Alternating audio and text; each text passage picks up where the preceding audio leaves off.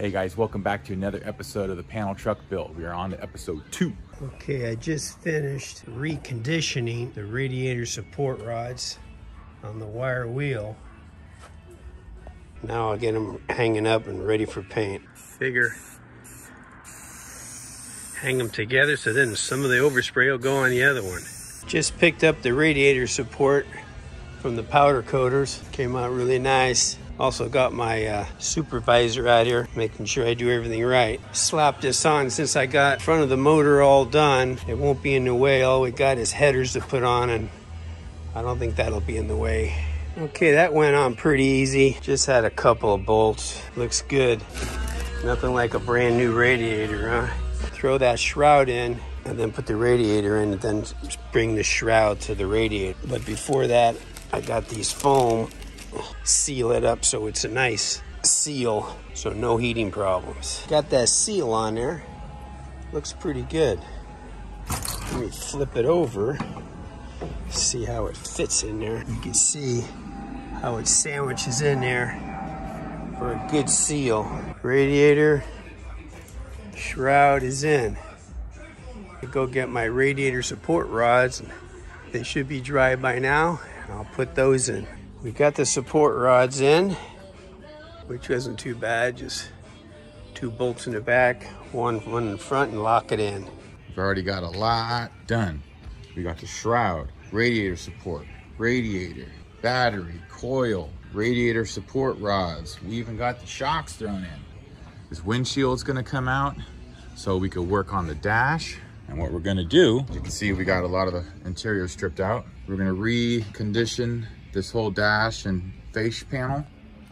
We're gonna do the dash satin black, and then we're gonna keep it this 2-tone effect, probably do like a light gray. Recondition this floor, paint it. So let's get it.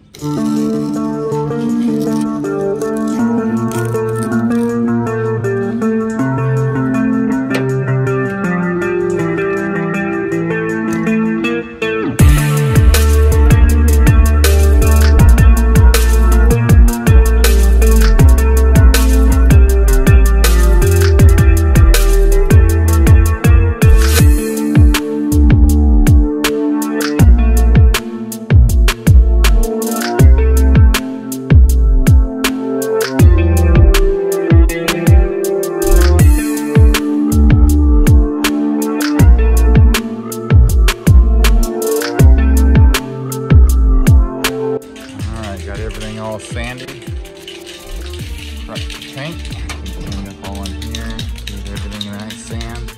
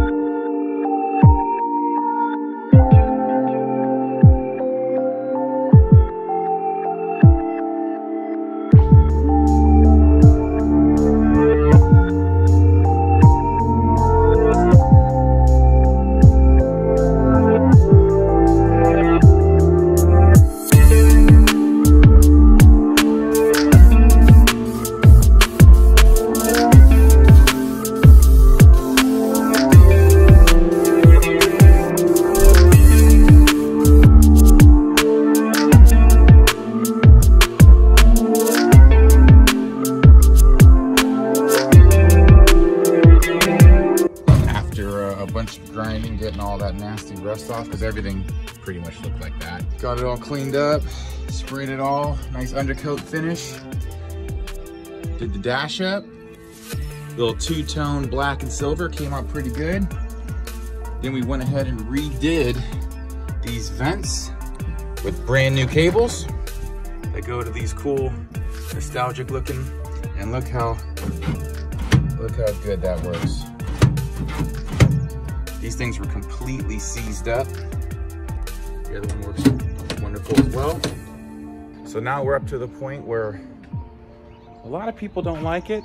I actually like doing it, but it's the dreaded wiring. Got the full harness here. Obviously, we're upgrading it. We're not gonna go to the old school glass fuses ridiculousness. So we got a nice kit from AutoWire, and we're gonna start getting cracking on this. You got the main harness, 13 circuits. Then we got the alternator and starter. Got the high beam switch. This is the headlight switch. And there's even a thing here for the ignition switch. Don't think we're gonna use this though, because ours is a little different setup. So, first things first, obviously, is we gotta mount it up against the firewall near the steering column, and then start deciphering all this wire and start running it. Let's get it. Okay, I got the holes marked to mount this bad boy. We're gonna move the cable over just a little bit, and it's gonna go just like that. Of course, I had to measure it so the box is straight and everything, because, you know, I'm OCD. Hey guys, little pro tip here on wanting to mount something, but you want it rubber mounted so it absorbs a lot of vibration.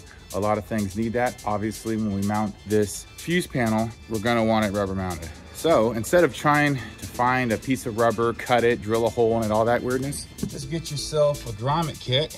Most of us already have them. This is a cheap one from Harbor Freight or whatever. You get your bolt and you just find one that has the right diameter, slip right on, and look at that. Nice grommet, soft rubber. You just slide this through. Well, actually, you'll have a washer.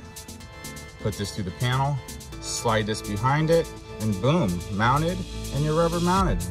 Bada bing, bada boom. So let's do it. So because we have this backing cover on here, it's gonna be a little tricky to slide this underneath, but I loosened it up so I could get my hand under there.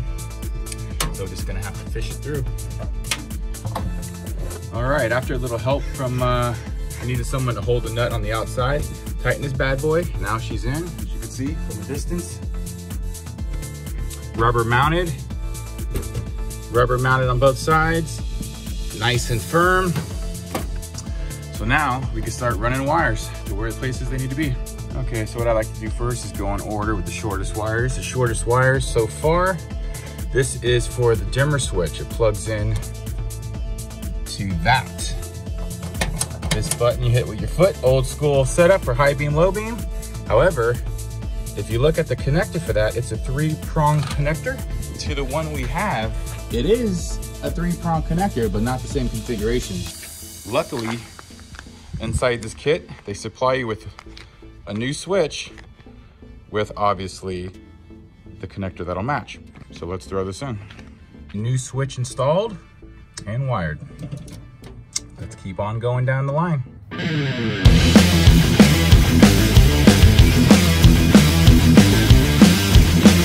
Well, we had a little snag here. This is the headlight switch that we have for the car, but the headlight connector for this does not match up to that.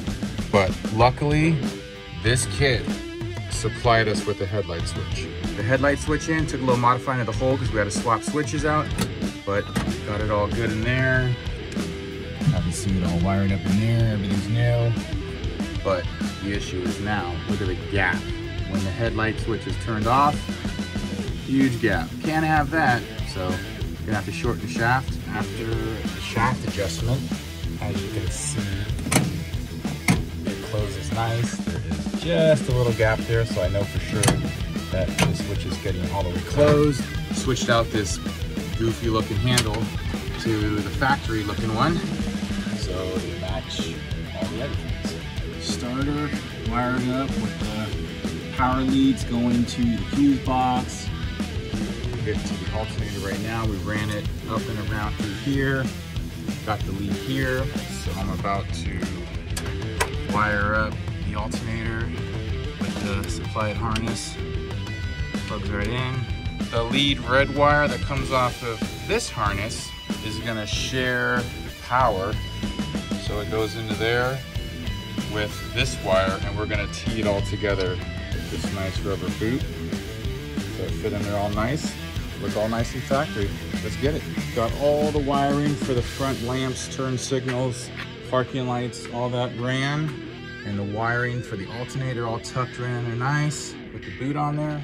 And I got a few wires that are coming back. I'm gonna loom all this, obviously. A few wires going back in. That goes into this. As you can see, it comes through the firewall right there. Gonna have a nice grommet or something there. Point now where I'm gonna be running the ignition switch. Gotta hook up all these accessory ignition battery lines. I got them all ran to here, cut those to length, and hook it up to there. Ignition is in, all mounted, and wired in the back, all tucked in there. We're gonna work on this area. See how there's a gap here? Let me show you what we got to fix that. All right, guys, so to fill that hole, we got this right here, factory OEM style gauge cluster, but we wouldn't do that. So we're actually gonna upgrade to this. Fits in the stock area, and look how much better that looks. Aftermarket gauges, exact what the other ones show, but they just look a hell of a lot nicer. Fresh chrome, fresh bezel around, so this is really gonna make the interior gauge just pop. So let's start wiring these bad boys up.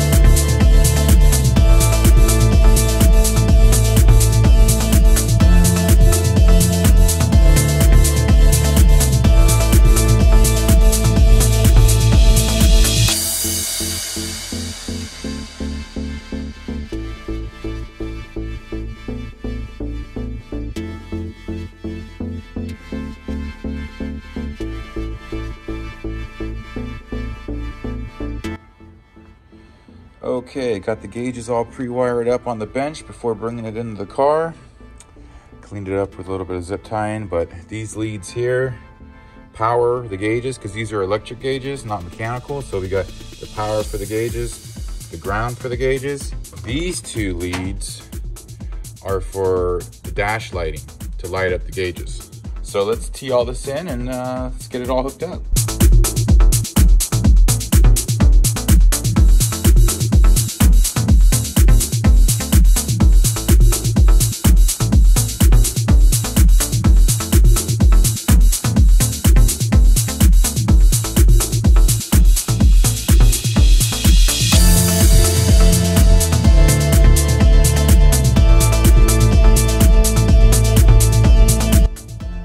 Okay, got the gauges all wired up.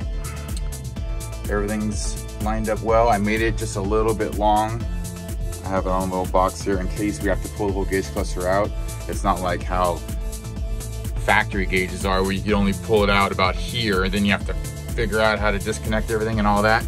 So if we have to go and make adjustments or change wires or whatever, it's easy.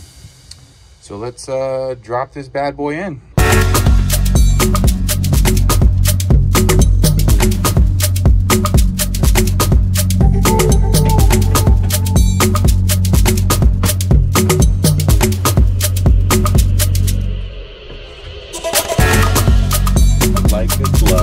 Button up the screws, and then we'll keep on going with this wiring job.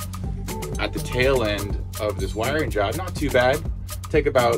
For me, it takes about 2, maybe 2.5 solid days because I'm very, OOC about running the wires all nice and everything, and underneath the engine, making sure that you don't see any wires and running it all clean and then looming everything.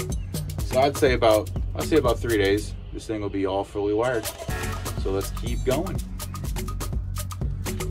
Look at this, even got the dome light working. Boom. Pretty much all the electrical is done. Well, most of it. Whole lot of progress getting done on the electrical side of this. Under the engine bay, or inside the engine bay, I say. We got it all loomed up, coming through the firewall, all throughout the motor. I relocated the coil, looks much better there. And it is all wired up. Alternator all wired up. And of course we got all the gauge sending units, water temp, oil pressure down there. So it's looking good, more and more complete. Got the starter all solenoid, all loomed up, good to go. Throw a little power to it. This is the turn signal switch. And then of course, turn the power on. You can see there is power going to the gauges. Turn the lights on. The lights, it's probably bright in here, but you can see that. Left and right indicator, and even the high beam indicator works, which is down there, big old foot pedal thing. So all of that is working, and even the ignition, the motor will turn over, but we haven't gotten that far yet to fire it up. Still need to run the gas tank and the fuel lines, and this baby should fire up. So in the next episode, you should see this thing getting fuel delivered to the motor and its first fire up. So be sure to stay tuned for that. Till then, I'll see you next time, guys. Peace.